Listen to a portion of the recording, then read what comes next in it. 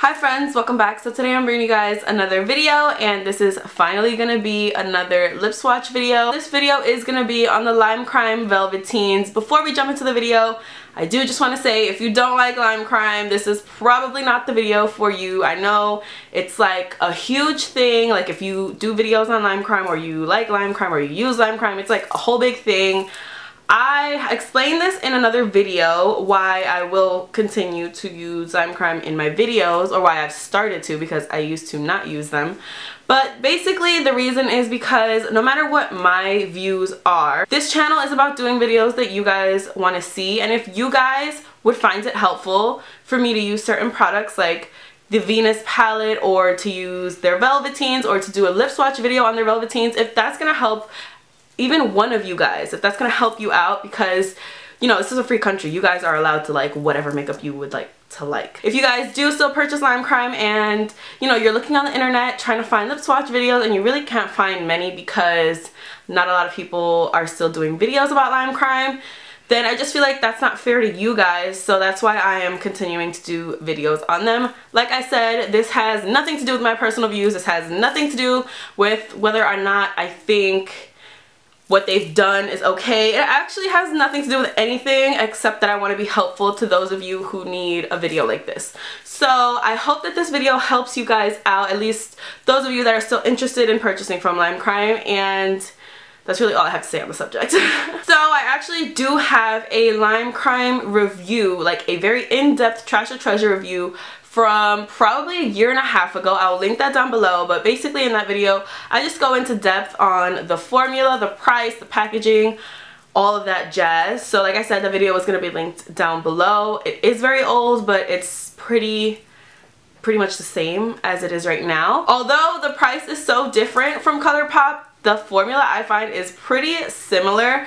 They're very liquidy in texture, kind of just like the ColourPop ones, and they kind of go on opaque just like the ColourPop ones. They're very similar. They have even a similar applicator, because the applicator for the Lime Crime ones is very stiff, like you cannot move this really at all. So it's very stiff, just like the ColourPop ones. So they're very similar. I would say if you're looking at both brands or you're looking for something similar to this, definitely go for the ColourPop, because they're $6 each. You can get so many colors for a lot cheaper than you can for Lime Crime. However, with that being said, I love Lime Crime for the reason that they have the best color selection in my personal opinion.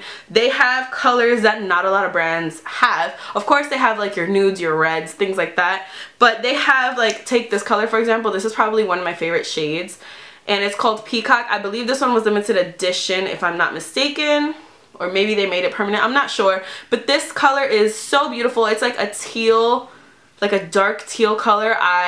Teal is my favorite color, so of course I love this. And then they have this color called Trouble, which is like a deep olive green color. Actually looks really good with my eyeshadow.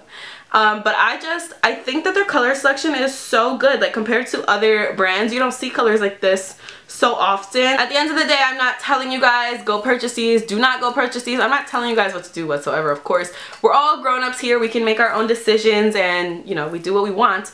I'm just letting you guys know that I love the color selection, and I think that the formula is very similar to ColourPop. So if you're not into like really weird colors like yours truly here, then you might want to just check out ColourPop, because like I said, a lot of the nudes are similar.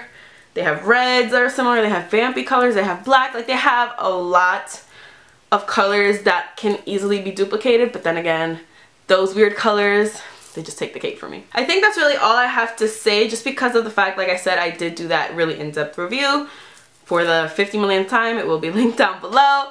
But I know most of you guys are here for the lip swatches, so let's just jump into them. Really quickly before we jump into the video, I know obviously I look totally different now. This is a totally different day. I actually went to edit my video and I realized that I did leave out one of the colors.